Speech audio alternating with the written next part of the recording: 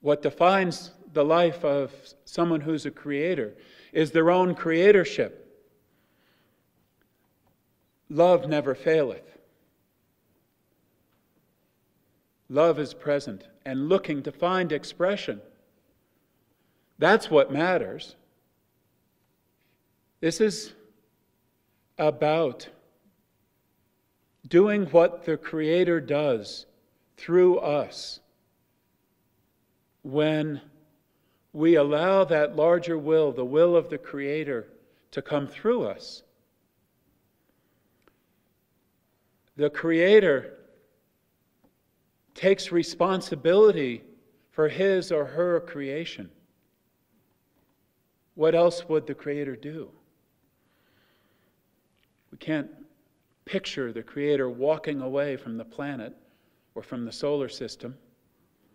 No. The Creator of the solar system is holding the solar system. That creative power is operating it, taking responsibility for it, has authority for it, and with it has the ability to operate it. And the same is true when we're in our creatorship. When the sovereign being is present for us, we're present as that. We create, we have authority in what we create, we have a natural responsibility just because it's ours. Our life is ours, our world is ours, our creations are ours.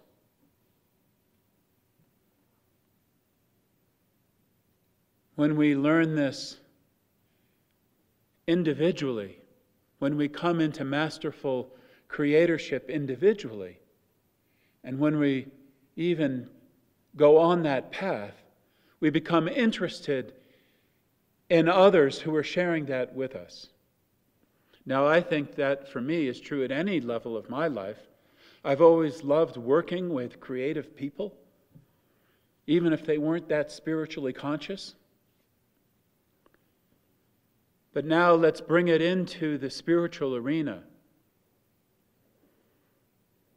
where the spiritually capable people who have not only opened up to their interest and desire and their search for the spiritual, their openness to it, but have truly let it in and let it through and assume the discipline of being a creator, who know for themselves that love never faileth. And because love never fails, I never fail.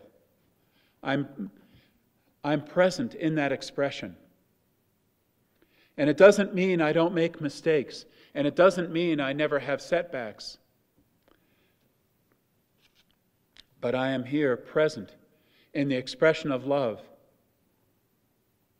seeing creation through, the process of creation. When we're providing a temple for sovereign being to be present in the structure of our personality, in the place of the Most High and us, we are not only providing a temple for our individual aspect of creatorship, of being, we are connecting to all that.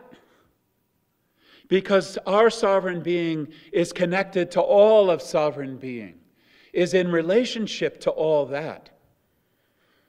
We are calling down the ordering pattern of creation out of being into expression through our psyche, through our consciousness, and through what we're expressing and embodying in the world.